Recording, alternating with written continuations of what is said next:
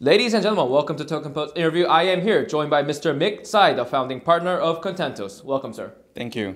So, kicking off the interview, could you give a brief introduction of what Contentos do? Yeah, we are Contentos. I am a co-founder of Contentos, and we're trying to leverage the blockchain technology to reinvent the global content creation business, and allowing a global content creator for the first time, they can truly control the way they produce the content, distribute the content, monetize the content, and also allow the whole ecosystem, they can get the true value from their content, as well as those people who are really want to make the positive contribution to this ecosystem. Now, when it comes to content, blockchain-based content management platforms, there are a lot of out there. I've met a lot, I've talked to a lot, I've read articles of a lot. But what I wanted to ask you was that what was original about Contentos? What is your originality? What's the sharp weapon you have that you can pierce through all these competitors out there? Okay, I think that's a very good question. If you want to build something on top of content, you got to have the creators. So that's the very first barrier that we have, because in the past few years, we already have like 1 million content creators work with us. Mm-hmm. And when they work with us, we have 3 major content apps out there already. One is LiveMe, that's a mobile live streaming app. And second is Photogrid, that's a photo editing app. And third one is Cheez, that's a short video app.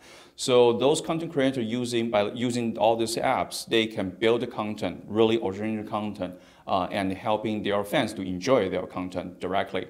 And these 3 apps today already cover more than 60 million monthly active users worldwide. Mm-hmm. So that's also give us the most powerful weapon, because we already have massive users out there. So this also give us a chance when we're trying to build the true value about this token. It can be used by a lot of people. Now, like you mentioned, apps embedded with COS token ecosystem is currently live. Like you mentioned, LiveMe, Cheez, as well as Photogrid. Now, how are they performing so far? Okay. Actually, if you download today, you can see how it works right now. Take Cheez as an example. Mm-hmm. It's kind of experimental things when we're working on with this product. We allow user, when you publish the content, you can receive a certain amount of COS incentive. And in the meantime, we also build a product feature allowing you to consume or spend your token, because we want to educate user, this is something that is meaningful to you. You are not just move to crypto exchange and sell it. You are actually can exchange some good product feature design into this app, which is good because we can see about 15% rise in terms of like the daily active user, because user want to get these tokens and buy certain feature inside the product. So that's something we observe. It's create a positive feedback inside the app. Now, let's get to specifics. Now, I'm curious to ask you, if I decide to take part in any of the platforms supported by COS token, how much would I get compensated for my content?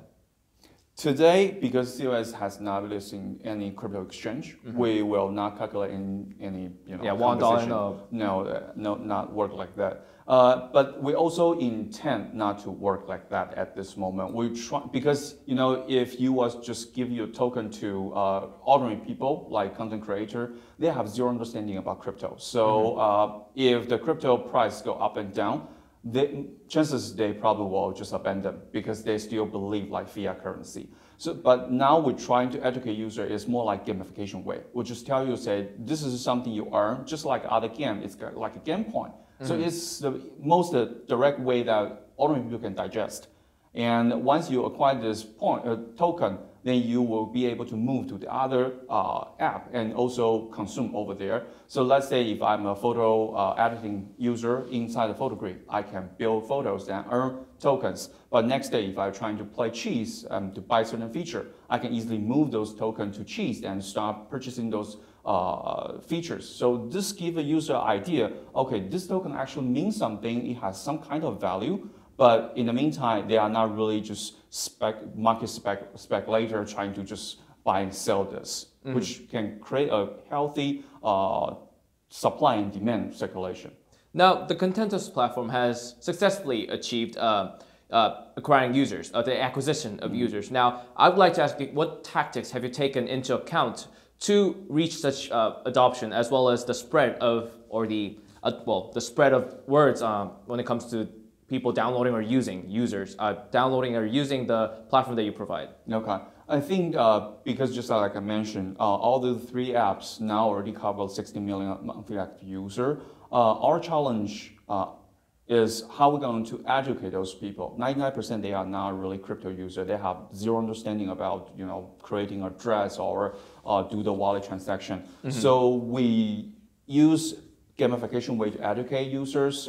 We design like I said, the product feature. In the meantime, we also build a lot of our original content. Like we work with Taiwan Yahoo team to build a live quiz show, allowing users to participate in this live quiz show. If you answer a question, blockchain-related question right, you got a chance to earn some token. But in case you fail during the middle of the game, you can use the token to revive yourself. So all this way is the tactic we're trying to convert those large potential massive user become the crypto aware user. So I think this will take a long time to do this. You need to persuade them. You need to let them understand this has value. But I believe, especially a current bearish market condition, that's something has to be done.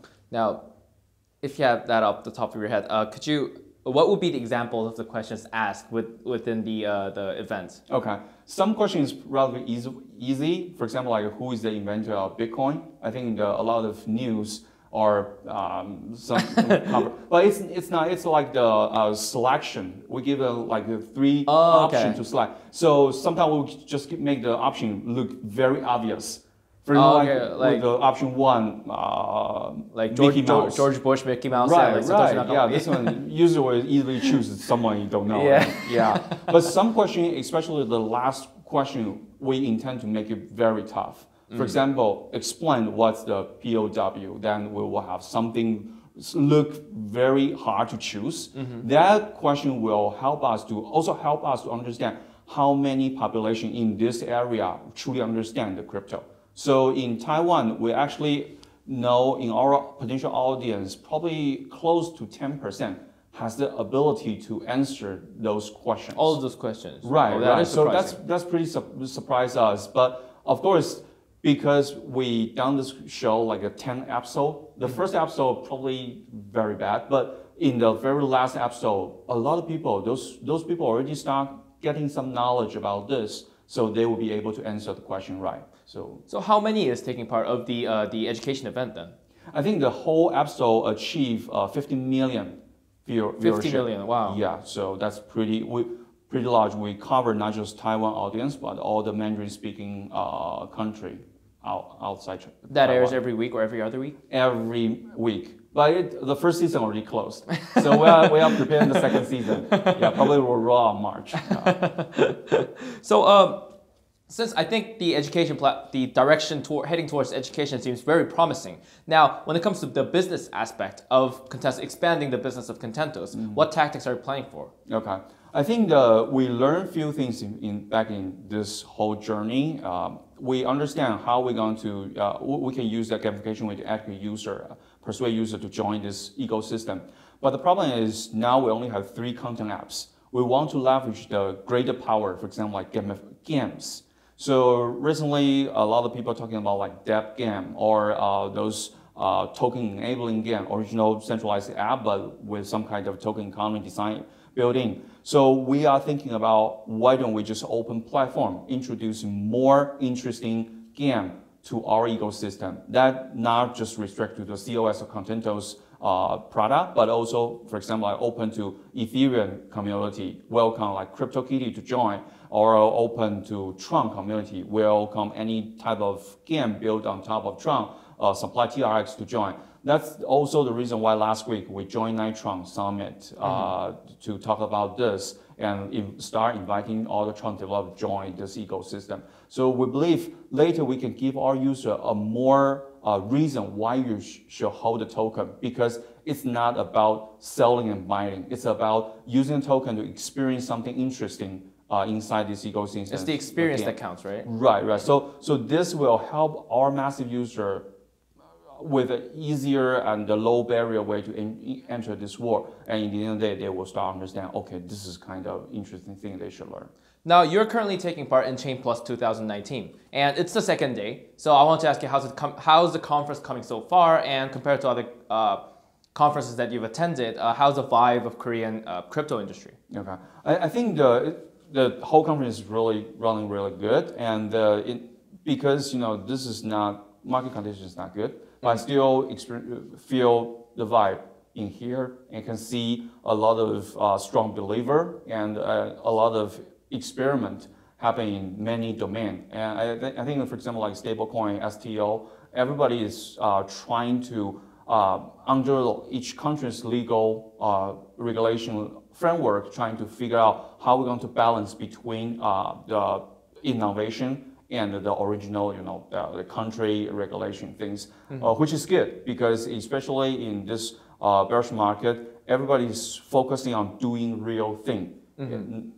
Make sure everything is more regulated, and in the meantime, make sure the product makes sense, can really reach out to the general public, not just only focus on the crypto users. I think moving forward, when winter come, when spring come back, it will definitely have a bigger potential power. You predict a bullish market trend in the coming 2019? I'm not going to predict that, but I think just a matter of time because we have to have the faith for the technology. Personally, I have strong faith because I have 10 years experience in developing software. I have a chance to read all this white paper, Bitcoin white paper back in 2014.